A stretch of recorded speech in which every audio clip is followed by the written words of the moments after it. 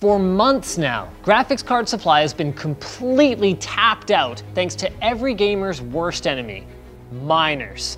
And no, not young people who screech into the microphone, but they're awful too. I'm talking about the kind of miners who are using hardware, both PC components and more specialized equipment, to calculate what are called hashes for cryptocurrencies like Bitcoin in exchange for a reward, effectively mining for money. But how do you get in on the action? Can you just fire up your old PC and start making money? Let's investigate.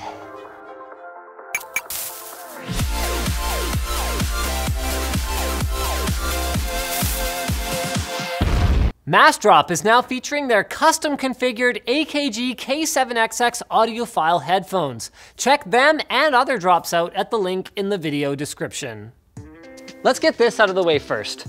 To make a gold rush analogy, the days of walking onto a random plot of land, sticking your pickaxe, scissors or whatever into the nearest mountainside and sailing home in a golden ship are basically over. But just because mining the most popular cryptocurrency, Bitcoin, is no longer practical for the average person with an extra graphics card or two, that doesn't mean that you can't mine for something.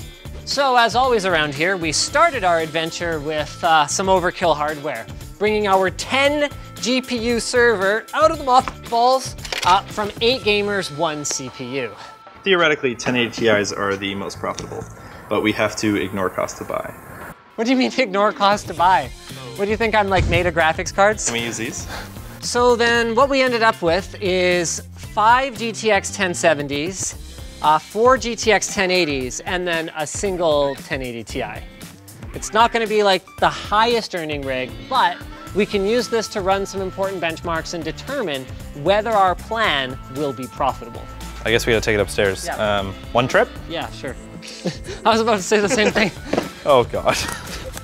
Come on. It's just like complete disregard. It's fine. Who cares? It's like a $5,000 server. No, I care. It's just, it's fine. Like, we're just not going to drop it, so it doesn't matter, right? You got because you never drop anything. Okay, here. Okay. Technically not the way it's meant to be rolled, I don't think, but. YOLO. Can you lift it any higher? It's like at my ankles. Okay, thank you. Oh, don't shift it like that. Oh. I think we actually could have fit 11 in here if we used the katana. I think it throttles a little bit. I think mining on the katana would be a terrible, terrible idea. I'm just saying, I think we could have. While I do this, Jake's gonna work on installing the whopping 2 sticks of memory out of the 24 slots on our board here.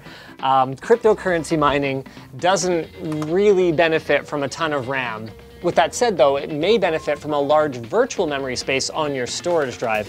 And then he's also gonna throw in 2 of our 22 core Xeon processors.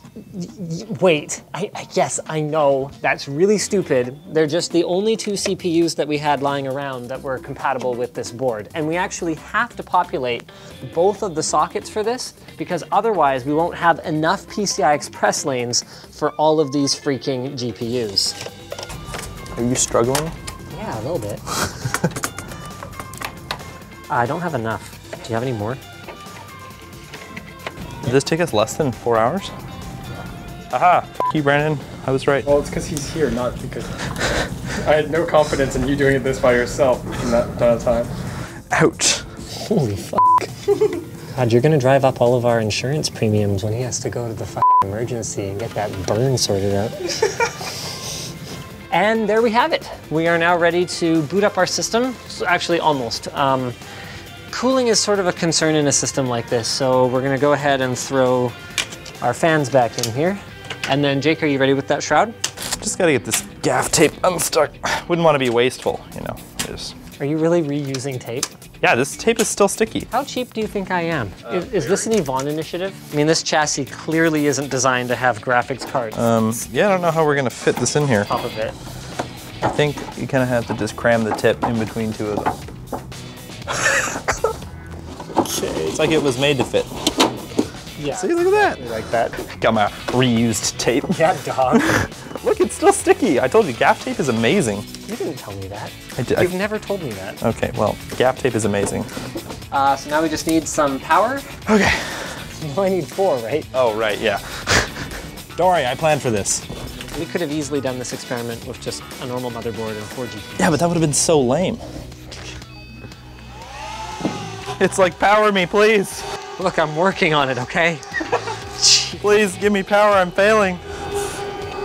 Come on. Okay, we're in. All good. Yes. Slightly less annoying. Where are all the 632 screws from? Right here. I have a thing. Where do they come from? Where do they go? Where do they come from? That was terminally unimpressive. Okay, there we go. That's more like it. That's how you know it's working.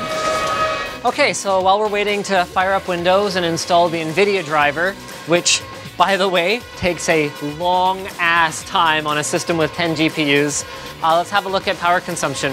We're looking at 400 watts right now? 400 watts. At idle. At idle. Yeah. So basically, no matter what kind of hardware you're using, mining is going to add a lot to your electrical bill.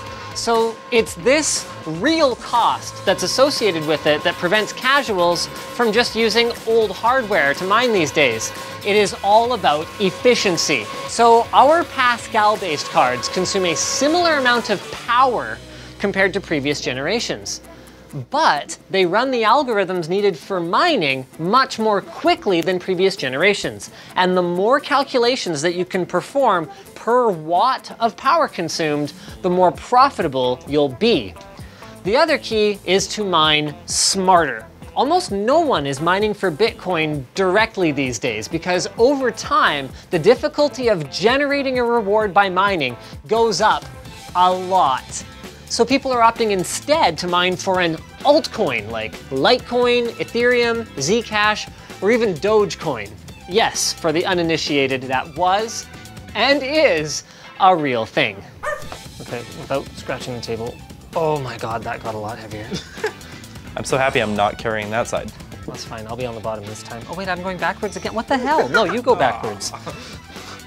Also, I just locked this door. Wait, my elbow needs to unlock it. There we go. Yeah. Oh man, this thing's heavy. Wait, why are we standing like this? This is not a good strategy. Yeah. Can you slide that way and I'll slide this way? Yeah. Oh, I got it. Hey, if we drop it, it's not that big of a deal. So hold on, don't push. Holding. Ow. It's sort of counterintuitive. Other side is in? It is? Yeah. Really? Are you serious? Yeah. Holy shit, that was painless. So now that it's installed, the plan is to use a marketplace called NiceHash that pairs buyers who want to rent hashing power with sellers who have hashing power like us. So what's cool about that is that after you run the included benchmark, which can actually take a few hours with this much gear, and had trouble with the 88 threads worth of CPU that we're rocking in this version of the software anyway, it determines which algorithm is most profitable for which piece of your hardware at any given moment and runs that, giving you a real-time readout of how much you're earning before electricity costs and then paying you out daily as long as your balance is at least 0.001 of a Bitcoin. That is, after taking their cut. It's booting, right? I think so. Okay, so over the weekend, Jake, I didn't really help, spent a bunch of time babying this thing through crashes and blue screens, and we have finally got it mining stably. TM.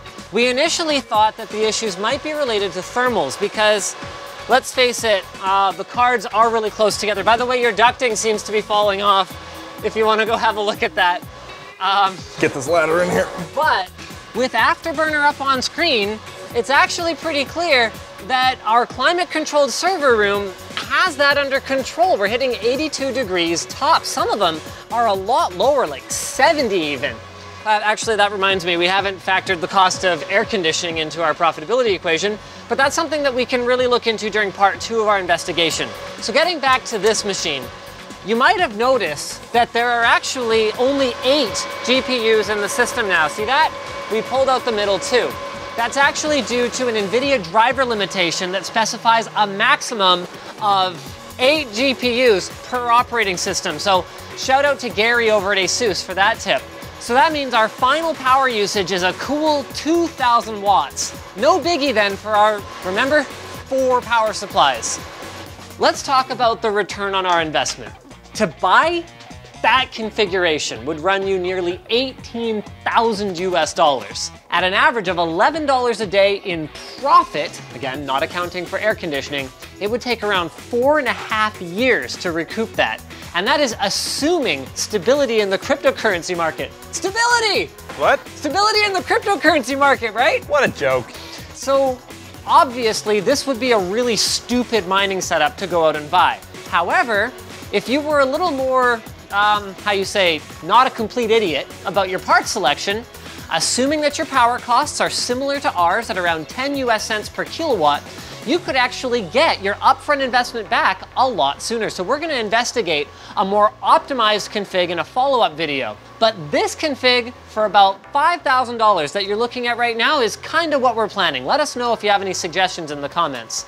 First, let's get back to the original question. Does what we're doing make any sense? Well, if you have a bunch of spare modern hardware lying around collecting dust, actually, yes. So we're planning to leave that system running until phase 2 when we'll report on our results and then compare it to our second system. But if you have to go out and actually buy hardware to do it, your return is likely going to take so long that you'd be better off doing what many people are doing and trying to buy and sell cryptocurrencies more directly as they rise and fall, though there are certainly risks associated with that as well.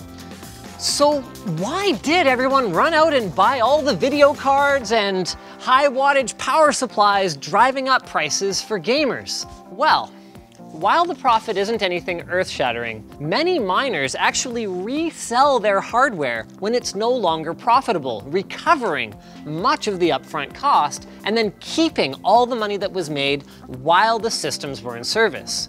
So, let us know in the comments what you guys want to see in future follow-ups here, because we have hardly begun to explore this rabbit hole. We're planning a future build with 19 GPUs in one system, so that's going to be a thing, and we'd love to talk about ASICs as well. Those are pretty interesting, but we definitely want feedback from you guys. And we want to tell you about our sponsor today. Crunchyroll is the site created by anime fans for anime fans, offering the most current episodes of new shows straight from Japan, like Knights and Magic and My Hero Academia Season 2. All the content on the site is professionally subtitled, and our link down below gives you a whole month of free anime completely ad-free. Coming out in October is Food Wars Season 3 and Black Clover. Then if you enjoy the many benefits of premium like 1080p streaming, getting new episodes of shows straight from Japan within an hour of their premiere, and being able to stream anywhere, anytime from a variety of devices like your phone, tablet, or game console, you can continue your premium membership to Crunchyroll for just $6.95 a month. So head over to crunchyroll.com/Linus, right down there, and sign up today. So thanks for watching, guys. If you disliked this video, you can hit that button. But if you liked it, hit like, get subscribed. Maybe consider checking out where to buy the stuff we featured at the link in the video description. Video cards, sure, but maybe not the server. Also links down there is our merch store, which has cool shirts like this one, as well as our community forum, which you should totally join.